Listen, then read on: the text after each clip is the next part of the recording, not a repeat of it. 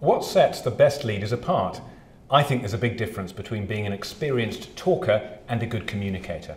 Talkers try to project their ideas onto their audiences, but communicators listen to their audiences, really try to understand how they're feeling right now.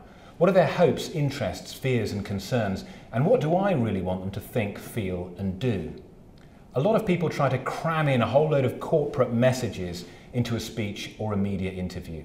Far better to take a step back and challenge yourself to come up with one big idea that you can elevate and connect to everything else. The journalist mindset identifies that quite quickly because it is your headline. It's the short statement at the top of the article or at the beginning of the broadcast item. It is the story. And in business, you need to ask yourself, what is my story for that critical audience at that critical moment? And how can I deliver it in the most effective, engaging, and memorable way? And that is the essence of good leadership communications.